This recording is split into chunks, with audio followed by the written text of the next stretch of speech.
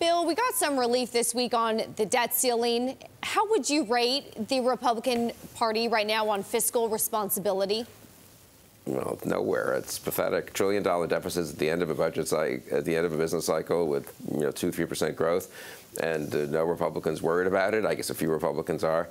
I mean, it's really astonishing. And again, maybe that can go on forever. I sort of doubt that the laws of economics have been fundamentally repealed, but they have been for a while.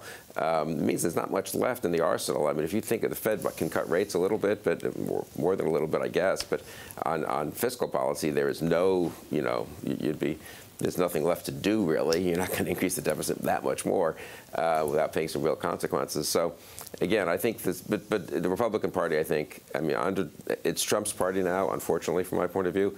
And in that respect, it is not a party that even nods to, even beckons to fiscal responsibility anymore.